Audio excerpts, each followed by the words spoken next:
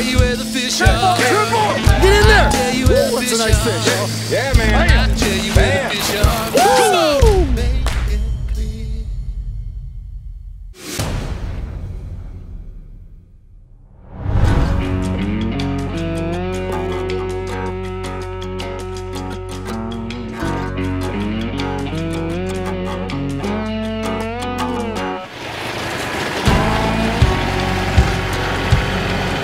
Hey everybody, Chris Schaefer with Pautzke Outdoors coming to you today from Northern Ontario. We're a little bit outside of Thunder Bay today. We're doing a little fishing for lake trout. Now, a lot of things are happening today. Our bait is so good that these burbot won't stay off it. We're here with Tom Armstrong of Tom Armstrong Outdoors. He's an outdoor writer up here. He's been here his whole life and he's out here to take us fishing. We're going to show you how easy it is to catch lake trout with Fire Brine smelt and Fire Brine herring and Fire Brine anchovies. Let's see how we do.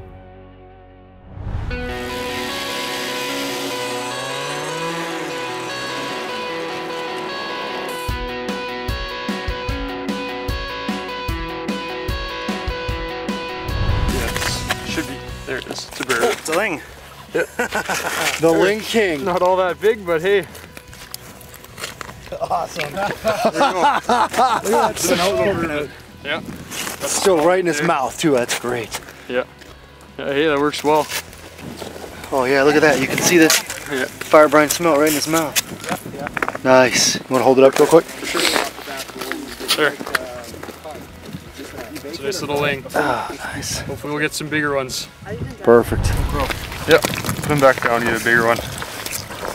Real slimy fish. Lake trout fishing is a fairly popular kind of sport here in the winter around Thunder Bay and all of northwestern Ontario. We're lucky enough to have kind of a large number of lakes we can fish here, and lake trout is probably one of my favorite things to do come winter. And like I say, there's kind of a lot of areas you can go. We can fish close to home in Lake Superior itself or a lot of inland lakes like we're fishing today. Nice. Yes. Trout. Look at that. Yes. There's a laker. Nice lake trout. Oh, that brine smelt, purple brine. It was purple this time? Purple this time, yep. Down the mouth. You can see the purple down there. Purple down there. So he took that good. Okay, there we go. Got a nice, beautiful northern lake trout right there. Hit it on the purple brine smelt on the way down. Just a nice surprise, beautiful trout. You can go to some lakes and you can catch small lake trout, get good ones for fry, or come to some lakes where you got some trophy fish potential, and you can have a lot of fun. So that's what we're out here today on a lake. We kind of get a wide range of things. You'll get some small 1 or 2 pound lake trout that are good to bring home and eat, and then you get them upwards of 10 pounds. So they can be a lot of fun. So something that a lot of people take part in, and it's a big event in the winter in Thunder Bay, I suppose. So. Oh yeah, it's a good fish. You told if it's a laker or not? Yeah, it's a burbot. Another burbot. Yeah. You are the king. Yes, sir. The burbot king. Nice burbot. Another brine smelt. This one was on the purple. That stuff works really well. It's beautiful. Nice colored fish. Perfect. It's a big burbot. That's not bad. We'll fish a number of different areas. So we'll start actually January 1st. Right around Thunder Bay is closed. So we head out to a place called Atikokan, about 2 hours west. So it opens January 1st. There's some really good lake trout lakes out that way. So we'll start fishing there New Year's on, and then February 1st, most lakes in Thunder Bay district open. And then there's some that are still short in season, so open in mid-February. So we'll be fishing lake trout from January 1st right up until the end of March. Oh, it's so good. Yeah. Yep.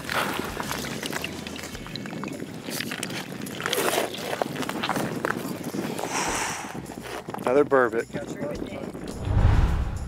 I mean, up here, so we can run 2 lines when you're ice fishing per angler here. So typically one, at least what me and most folks I fish with will do, we'll run 1 set line and then a jigging line. So on the jigging line, we'll often fish with these flashers. So this has been kind of key to lake trout fishing success, I'd say. It's both kind of interesting and makes you a very effective angler for lake trout. So when you get fish that are suspended throughout the water column, and you kind of get a a feel for, you know, fish are not interested in a certain bait. You can see what works and what doesn't, and often you can kind of tempt a potentially uninterested fish into biting because you can see everything on the flasher. So. Okay, what? Oh, yeah, nice, a laker. Yeah, nice laker. Smelt On right that down smelt the road. again. Look at this. You can There see we go. the chartreuse smelt. Look at that. Right down in his mouth. Nice. There we go, there's another nice Northern Ontario laker. There you He's, go. got nice colors on him. Big head, huh? Yeah, he's got a big head on him for sure. Good one. So typically growing up and up until the last few years, I haven't really used brine baits much at all. Just in the last couple of years, I've started doing it. And we've been using, you know, dead bait for ice fishing and using for lake trout, sometimes for pike, and I use them a lot for lake trout. And discovered that brine is kind of a very, you know, valuable thing for dead baits. So instead of using, we'll get say frozen smelt, and you know, after a while these frozen smelt, you put them on the hook, they kind of get mushy and start falling apart. So the brine, the one hand, it kind of firms up your baits and stuff nicely, and they stay on the hook good, they last a lot longer. And then just the kind of the color and scent and everything that you get with these baits is just incredible. Like it's just, they're neon green. So this is some smelt that have been brined in Fire Brine.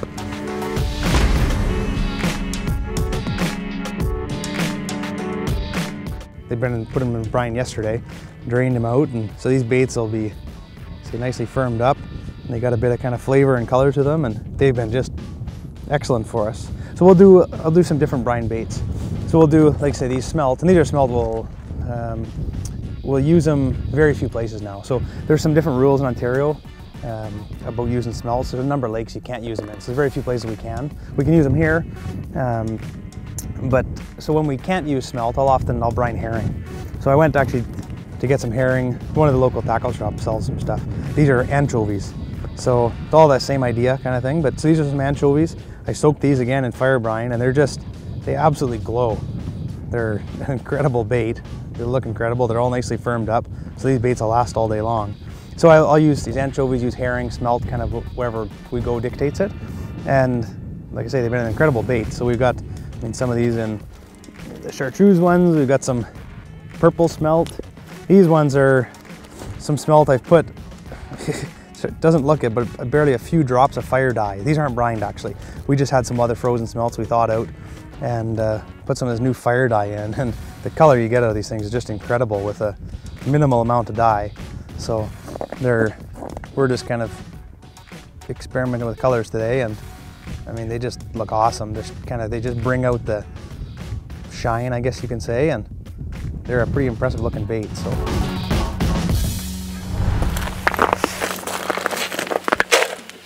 It's not too spicy. He doesn't feel too weighty. Does that mean he's a burbot? No, he shouldn't be, but he's not pulling, so. Bubbles. Laker. Yes. Yeah, little guy. Nice fish. That's perfect. Nice. Good job, Good shot of the. Pink. This guy's a pink one, isn't he? Yeah. Is there a pink tipped on it? Yeah. Oh yeah, I guess nobody can say we were lying. Look at that. Yeah, I can see it. Yeah, you can see it down there. Still got the pink on it.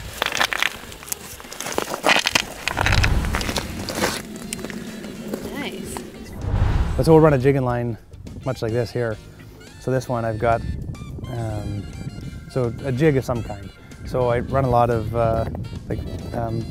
jig flies or tube jigs. So this one is just a white tube jig, and then what we've actually got inside here is I think it's a dace or a fathead minnow. So this is one, a dead minnow, but it's been soaked. I think this one's been done in Fire Brine. So it's bright purple, it's firm, stays on the hook. So that fish has been on here, or this bait's been on here all day. And I'll just kind of tip it on the tube. But I'll also, when rigging these minnows on the tube, like that, if you get the right kind of tube and jig that'll work, I'll hook the minnow in there and then actually pull the tube jig itself over top of the bait. So it kind of keeps everything intact. And that way that bait will stay on there all day long. you can often even catch a couple fish on there. So, but having that, I mean, the tube jig action and then that brine bait in there just kind of really sweetens things up. Like I say, we run 2 lines here. So one we'll typically set up as a jigging line. That's the one we showed. We're tipping the jig with a bait. The other one I'll rig a set line, and that's one just. I mean, some people run tip ups. I like to use jigging rods of some sort, and so I mean it's pretty simple here. So this one I got a single treble hook, a light split shot to get it down there, and we'll essentially just I'll take something like one of these Fire Brine anchovies.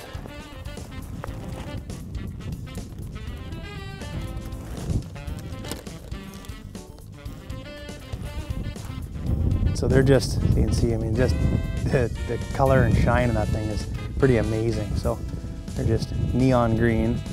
I like to hook them kind of, if it's a single hook, just behind the dorsal. Sometimes I'll rig up a quick strike rig where you end up with 2 hooks. But out here I'll just have this dead bait, and for lake trout, sometimes I'll suspend this. I mean, you might hang it, you know, just a couple feet off bottom, or pick it up 20 feet off bottom, and just kind of having that dead bait hang with, I like to have them hanging like this, nose down a bit, and it's just been a dynamite bait. So we've been doing, even today, we've been doing well for lake trout, and we've been getting ling on these baits, and they look pretty impressive.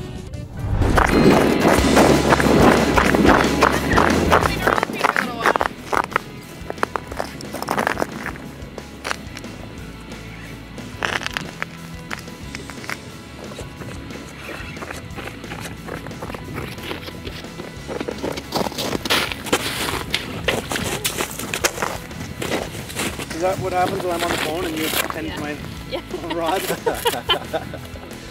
That'll teach me. It was the country music that was playing. I think that it was. It gave me the motivation. He's close. He is close? Yeah. Can you see him? Starting to spin around. Can we do? No, it's okay. It's braid and then a 12-pound mono leader. Oh, he's right here. That's a big trout. Got no. He's off. I got nothing. Okay.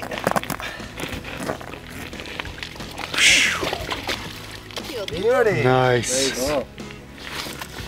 No, you could put them in the other hole and clear it up, eh? For sure. You want me to take that one out?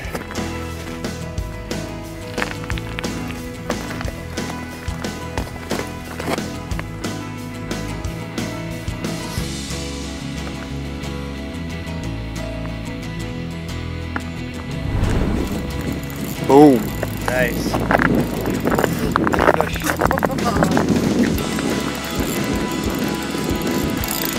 Yeah, it's a good fish. That's gotta be nice trout.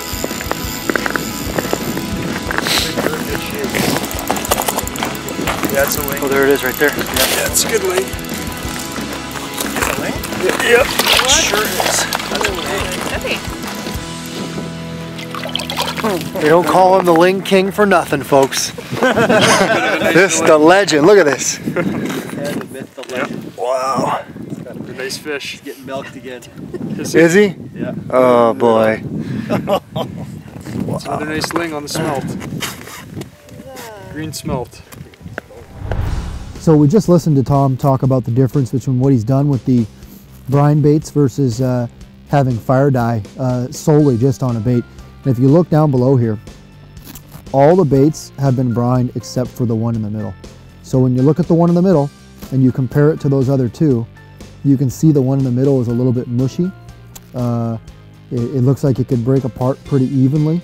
And at the same time, look at the scales on it. They're not flashy, and they're not kind of tight together. So that bait is not going to last as long as, say, the chartreuse fire brine or the purple fire brine. So that blue bait was simply some frozen bait that we had. We let it thaw, put it near one of the My Buddy heaters, and then just put some fire dye on it. So it changes the color right away, but doesn't brine the bait. So really, you want to kind of integrate them both. You know, you want to brine the bait, which will give it color, and if you want those baits to pop even more, you can add a little bit of fire dye in there, and those baits will literally bling.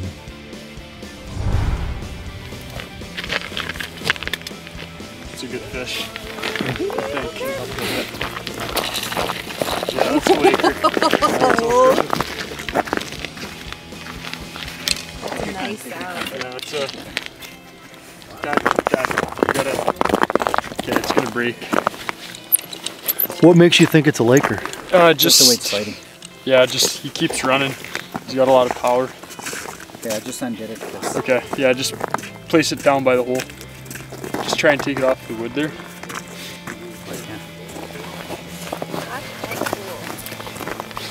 What do we got here, Landon? Now we got a laker, for sure. Yeah.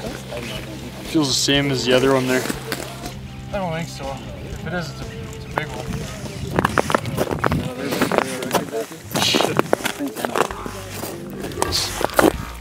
It's him?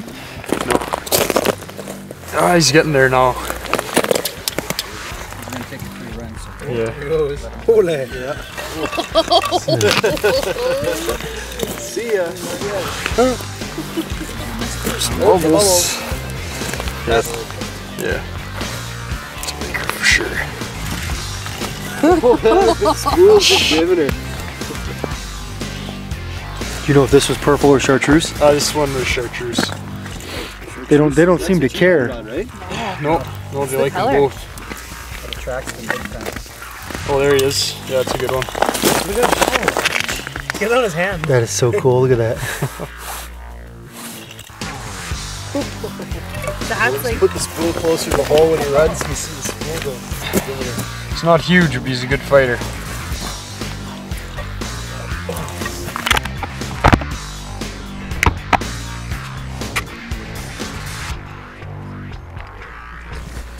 So there we go. Got another nice lake trout on the chartreuse brine smelt there. Put up a great fight. Was fighting for probably 10 minutes, I'd say. And just another beautiful Northern Ontario laker right there.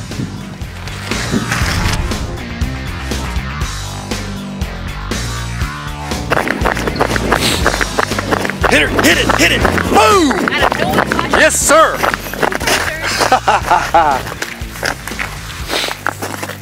Yes.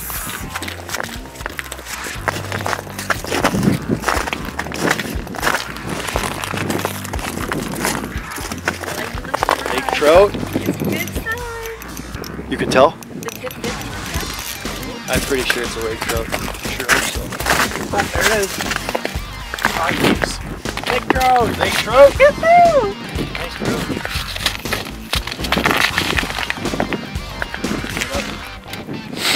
Oh, grab the camera on the pole. Oh yeah. Oh. Oh, yes. Hurry, hurry, hurry.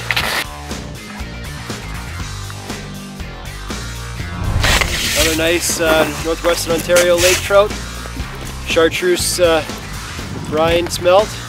Beautiful fish. That one's got a lot more colors than the last one did, actually. Great fight. Awesome day on the ice.